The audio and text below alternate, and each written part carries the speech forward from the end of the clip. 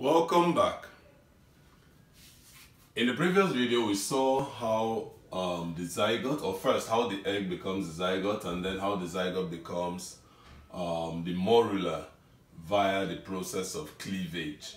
So at the end of cleavage we have a morula, which is generally regarded as the 16th cell stage. So one cell, the zygote, has divided several times to become 16 cells, which we call the morula. So what happens to the morula is blastulation.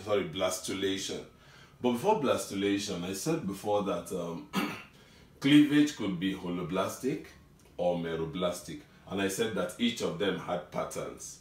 So what I've put here is some examples of organisms that undergo each of those types of cleavage, as well as the specific pattern. Like here it shows that mammals undergo holoblastic cleavage. Now if you really listened into that first video, if you really listened to the things I said in that video, you'd realize that for mammals to undergo rotational holoblastic cleavage, it means that the egg of a mammal is not macrolecytal, because for macrolecytal eggs, the type of cleavage that would occur is meroblastic. So all of these organisms that we're seeing here undergoing holoblastic cleavage do not have eggs that are macrolecytal. Either their eggs are micro or oligo or mesolecytal. Like in the case of humans, our eggs are usually microlecytal. The yolk content is very little. And because the yolk content is very little, unlike the yolk of a chick, that's a bird, if you compare reproduction in the two, see the interesting thing you find. When a bird lays an egg, like the domestic fowl, when it lays an egg, that egg contains plenty yolk, and that yolk is enough to sustain the developing embryo throughout the period of development until it hatches to become a living organism, as it were. So throughout the process of development, all the nourishment it will get comes from the plenty yolk that the egg contains. But in the case of humans, our eggs now contain little yolk, very little yolk.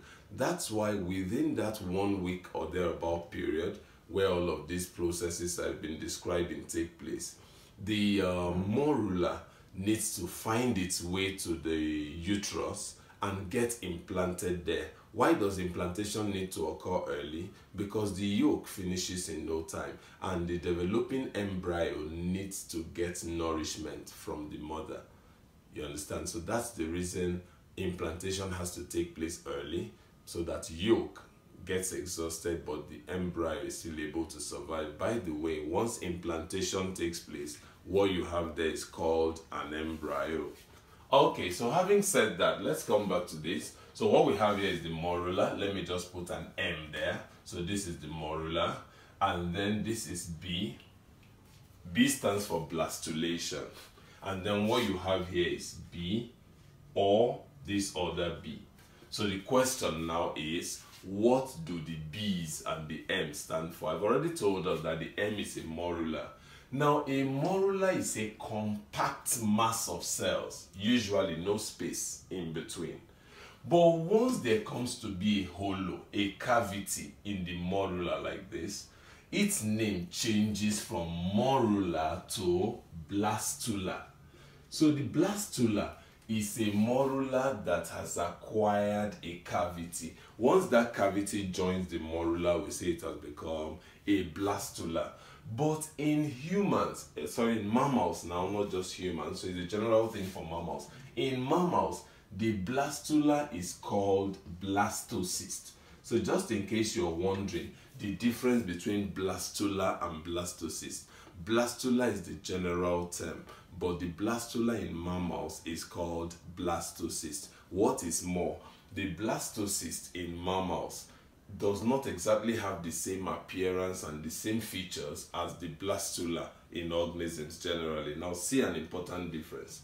In the case of the blastula as well as the blastocyst, there's a cavity, so that's a similarity, and that cavity is called blastocele. Blastocele So blastocele is the name of the cavity. But in the case of the blastula, these cells that you see form a ring there.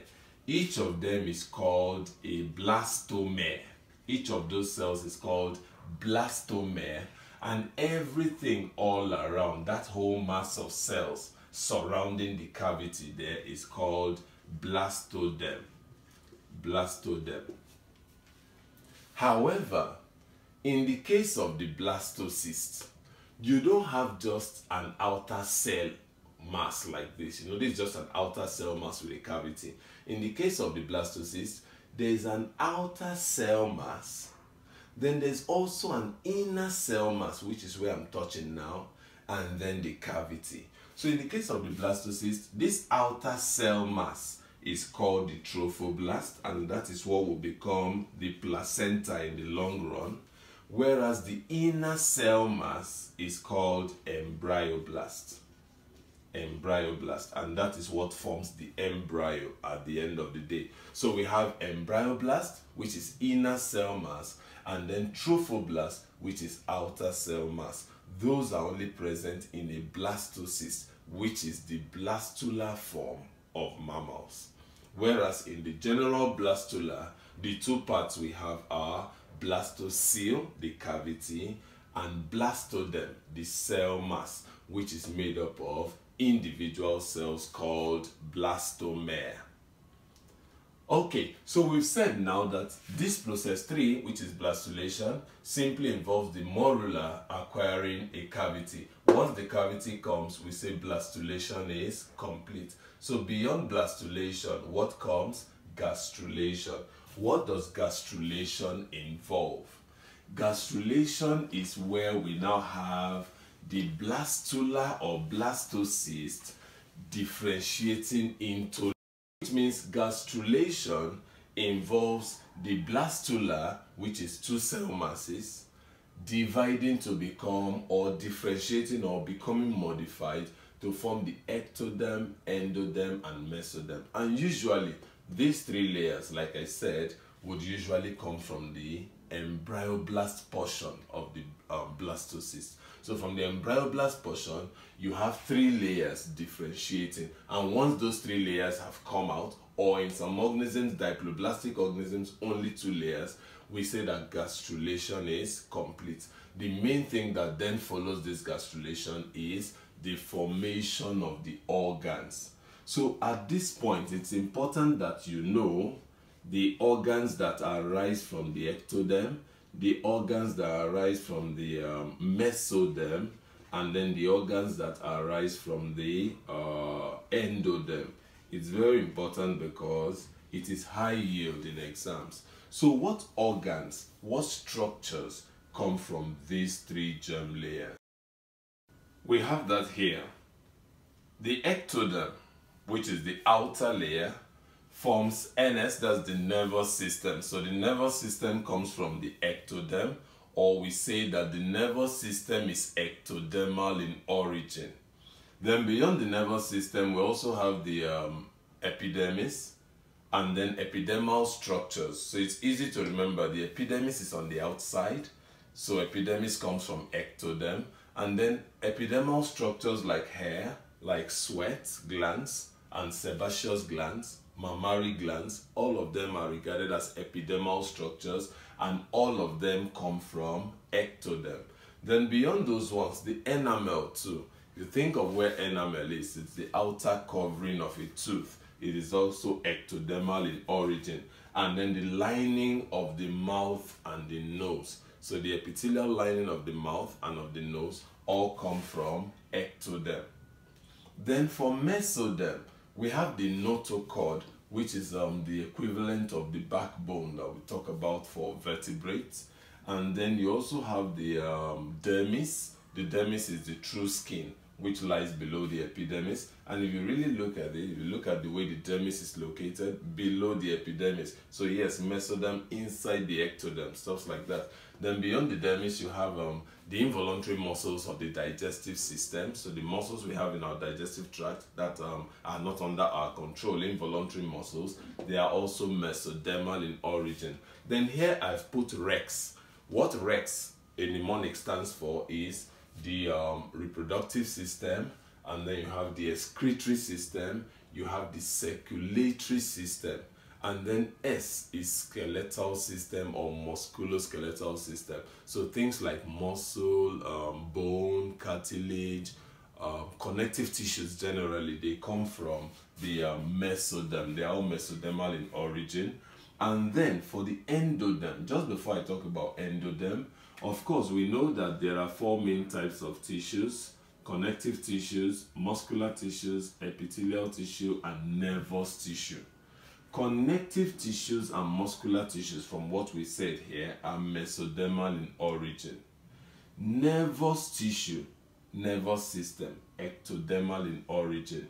Then for epithelial tissues, we say they are the typical tissues. They arise from all the 3 germ layers. So if you are asked, from which germ layer do epithelial tissues come? The answer would be from all 3 germ layers. What about nervous tissue? Ectoderm. What about connective and muscular? They are from mesoderm. In other words, it means that the only tissue type that comes from endoderm is epithelial tissue.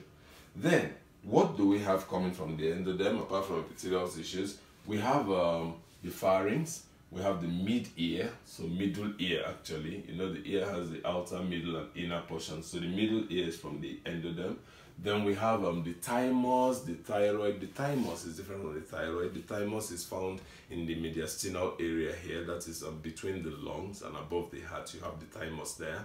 Then you have the thyroid, you have the parathyroids, and then the liver and pancreas. Yes, organs that are associated with the digestive tract are also endodermal in origin. Then the lining of the respiratory system is from the endoderm as well. And then the bladder, the urethra, some other reproductive structures are also from endoderm.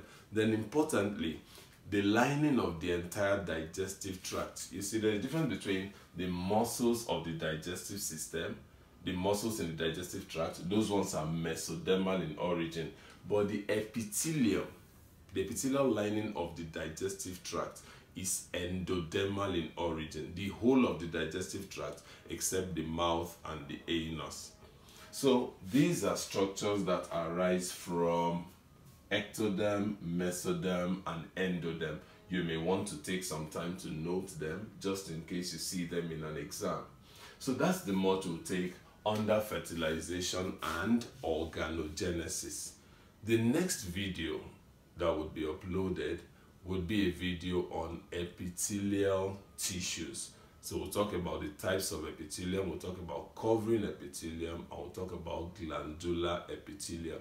Again, I expect that that may take up to 2 videos, but I'll make the videos available soon, and it's my hope that you watch them. It's also my hope that you enjoyed this one, so I'll see you in the next video. Remember to subscribe, remember to like, and remember to share.